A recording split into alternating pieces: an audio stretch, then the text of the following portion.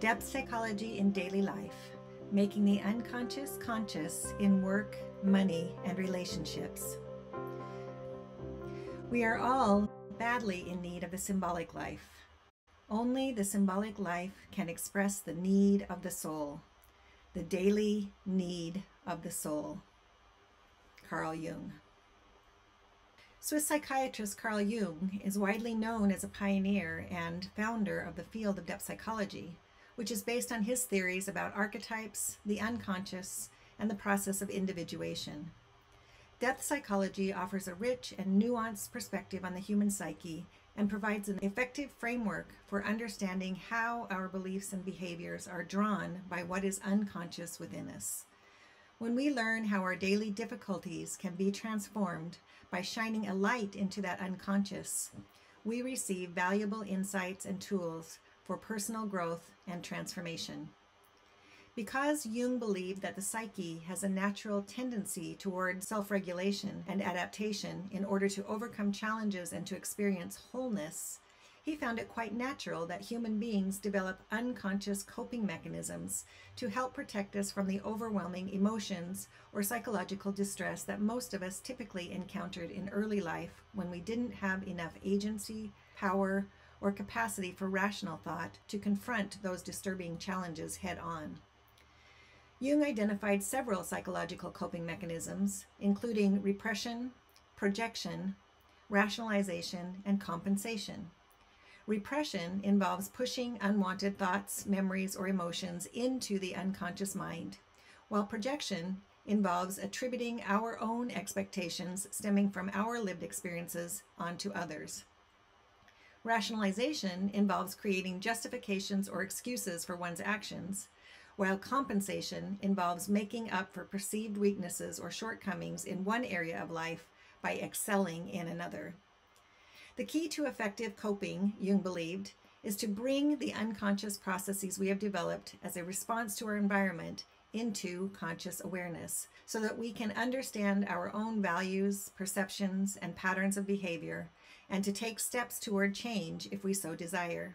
Using a soul-centered perspective, which evolved as a way for Jung to work with his own biographical and transpersonal challenges, Jung established depth psychological techniques that can help us uncover unconscious coping mechanisms and process deep-seated emotions, beliefs, and patterns of behavior that may be holding us back in life. These techniques can also help us tap into new and fertile resources for our understanding and transformation.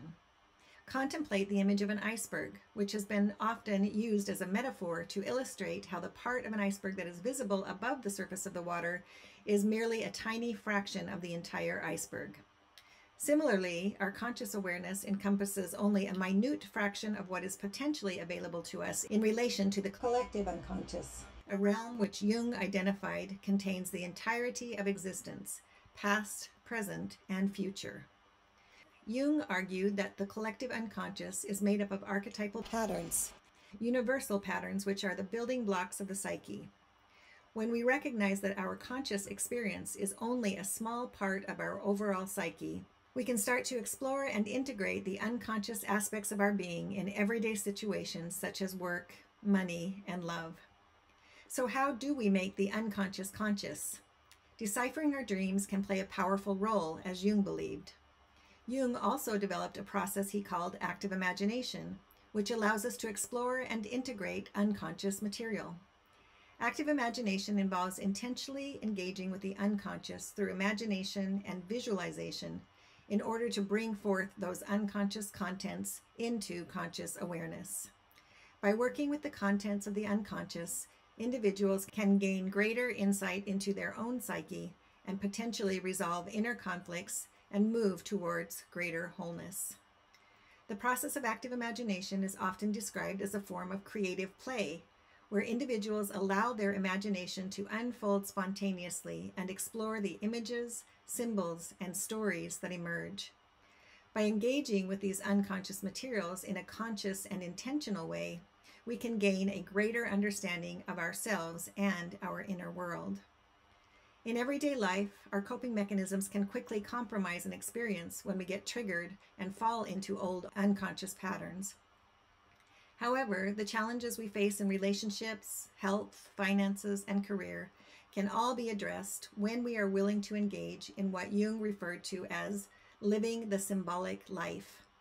It is up to each of us to implement techniques that allow us to decipher what the unconscious has to say, whether it's showing us unwanted patterns that can no longer serve, or whether it's providing insights and resources that can help us to let go of suffering and live into more freedom, creativity, and joy. Working with unconscious somatic sensations and exploring symbols that hold latent psychological meaning, just as Jung proposed through the processes of dream work and active imagination, these can allow us to identify the underlying beliefs and values that drive our relationships with our work life, with money, and with other individuals, not to mention ourselves.